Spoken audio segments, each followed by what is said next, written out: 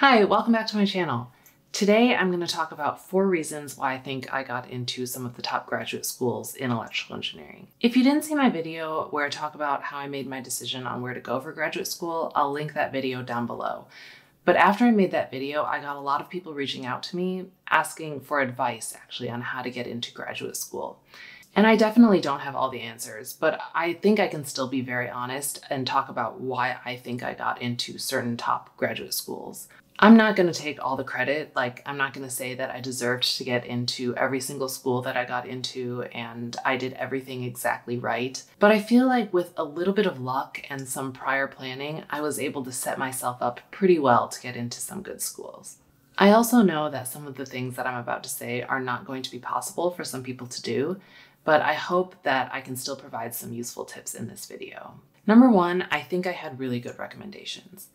Graduate schools are trying to evaluate whether you'll be a good fit for their program, and I think a really good recommendation letter can make a huge difference. The recommendation letters give the admissions committee a completely different perspective on who you are. Yes, the recommendation letters could mention your grades, which would be represented on your transcripts anyway, but they can also talk a lot about your character. The 3 people I asked to write my recommendations, I had taken at least one class with each of them, and one of them I had done undergraduate research with, another I had done my senior design project with, and with the 3rd faculty member, I was very active in his class, always going to office hours, and I graded for him for 1 semester. So all of these faculty members knew who I was, and they were familiar with not only my work, but who I was as a person. Another thing that a lot of people don't really talk about is the fact that whoever writes your recommendation letter, their word carries a lot of weight at whatever school they got their PhD from. So if one of the people who's writing you a recommendation letter went to Stanford and they write you a very commendatory recommendation letter, that increases your chances of getting into Stanford. And the reason is graduate schools are trying to determine whether you will be successful in their program. Someone who went there and who successfully went through their program would probably know pretty well whether or not you would also be successful there. So for me, one of the people writing a recommendation letter for me went to Stanford.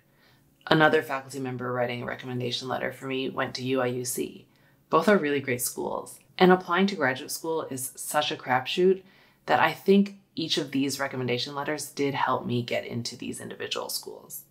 The second reason why I think I had a strong application which helped me get into some of these top graduate schools was I took graduate level courses while I was an undergrad.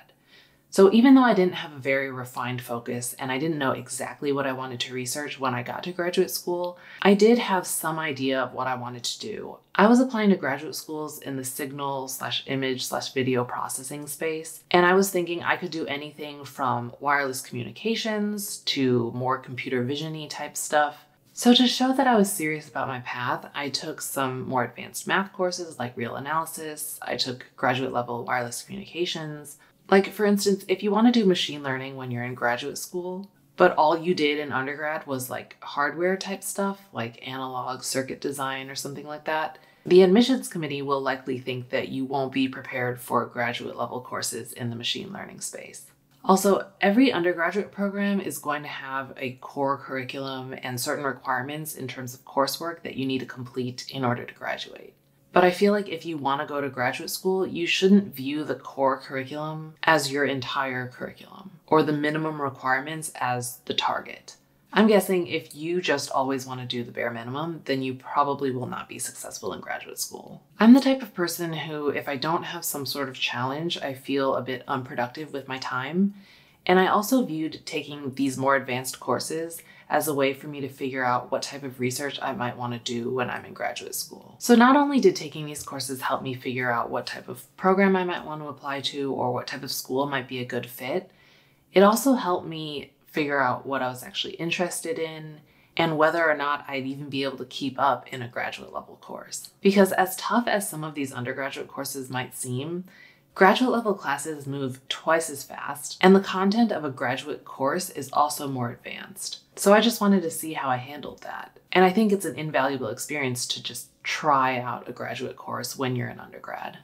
Another component of my application that I felt helped make it stronger was my statement of purpose. Your statement of purpose, much like the recommendations, is another part of your application that isn't just numbers. You can really show your personality, your dedication, your motivation, your passion for what it is that you're trying to pursue. And you can also show that you can write well. I mean, I haven't been on admissions committees, so I don't know, but I've helped proofread other people's SOPs, and I sometimes review journal and conference papers, and I think you'd be surprised by the number of people who have trouble with writing, and by the number of people who don't know how to edit themselves to be able to deliver ideas concisely and clearly. After you write your statement of purpose, I highly recommend you have other people look at it. If they don't read it and understand exactly why you want to go to graduate school, what your aspirations are for your career, and how going to graduate school is going to help your career in any way, then you need to rework your statement of purpose until it clearly conveys all of those things. For your statement of purpose, I think you can really stand out if you are able to concisely convey how enthusiastic you are, how motivated you are, how much you've thought about your career, and how obtaining a graduate degree will help you achieve whatever you aspire to achieve. A concise and well-written statement of purpose, I think, can really help your application stand out. And lastly, and I can't tell you how important this is because I don't really know, but I do feel like I have gotten some opportunities because I'm a woman in a male-dominated field. Is it controversial to say? Possibly, but I did get a scholarship to go to school for electrical engineering that I don't know if I would have gotten had I not been a woman. I really don't know, but I can't say for certain that being a woman has not helped me stand out at times. Unfortunately, the pool of applicants to graduate school is always so huge, and certain applicants are just going to stand out maybe without even really needing to try. Another thing I think a lot of people don't really talk about is the fact that if you are a US domestic student applying to graduate school in any of the engineering disciplines or computer science, you are actually in the minority. It's actually become a problem getting good students here in the US to go to graduate school.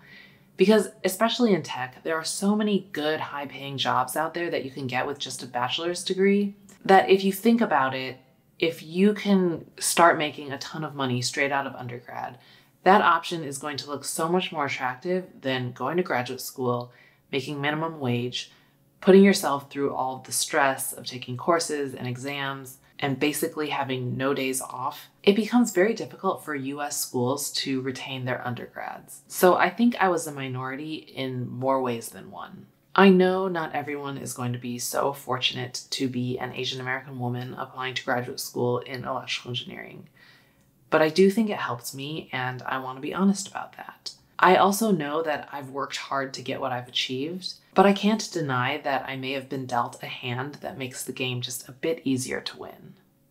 And that's going to conclude this video. Thank you so much for watching. I hope you've gotten some useful information out of watching this. If you have any questions for me, feel free to leave them in the comments below. I always try to respond to comments. Thanks again for watching, and I'll see you in the next video.